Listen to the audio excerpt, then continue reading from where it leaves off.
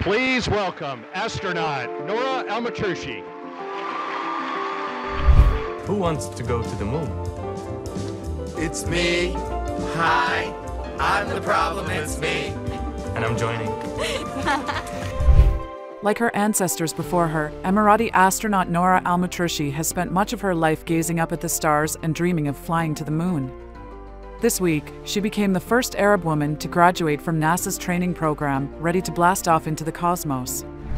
Al Matrooshi, 31, was one of 2 astronaut candidates chosen by the United Arab Emirates Space Agency, UAESA, in 2021 to enroll in a training program with the US space agency NASA.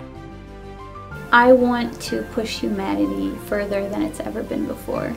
I want humanity to go back to the moon, and I want humanity to go further beyond the moon. And I want to be part of that journey.